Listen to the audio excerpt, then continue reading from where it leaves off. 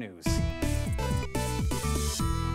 Hi there and welcome to Mammal Watch with Amy, Belinda and Sophie.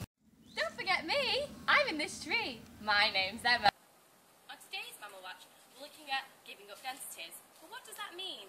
Well, it can be defined as the amount of time that animal stays at a food site before moving on. But why would you want to leave for your food? Well, I'll tell you why.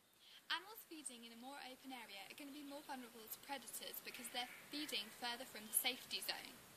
So, by feeding there, they need to gain enough nutritional benefits from the food to outweigh the predation risk they're incurring. So, let's go test it out.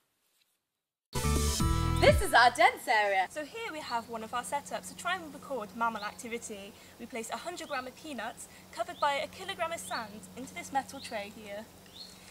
and today we have done 4 of these in total and we've placed them 10 paces away from each other.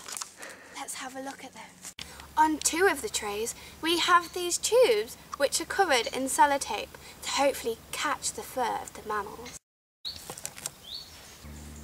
So, Belinda, what have we got here? Well, Amy, first of all, we have a small tile. On the tile, we can capture urine samples if small animals and mammals come and urinate on the tile as they come to the food patch. Now, even more interestingly, we have a camera set up on this tree.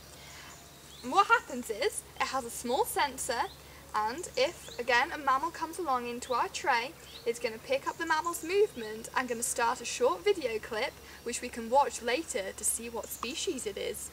Wow! We also set up food trays in this semi-dense area. And here in an open area. Now let's collect our daytime samples and take them back to the lab for further analysis. Tile, please. UV light, please.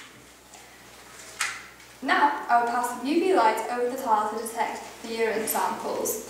Normally you do this in a dark room. Here are some pictures from earlier.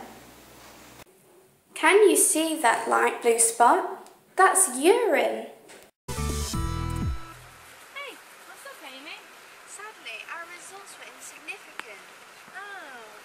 This is surprising as previous studies show that mammals had lower giving up densities in more open habitats using foraging trays like ours.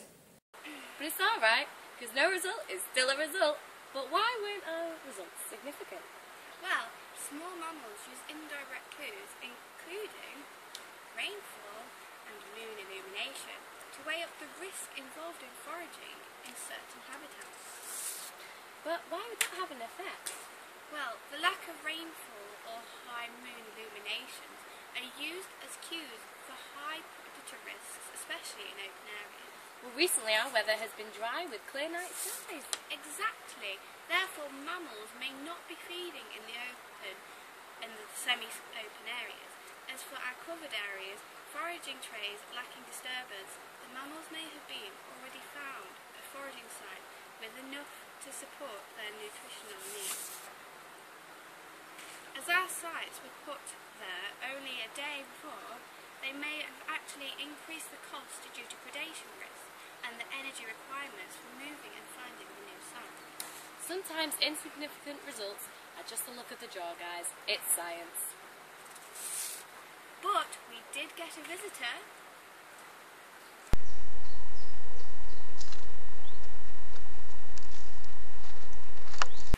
That's all for today. Goodbye from Mammal Watch. News.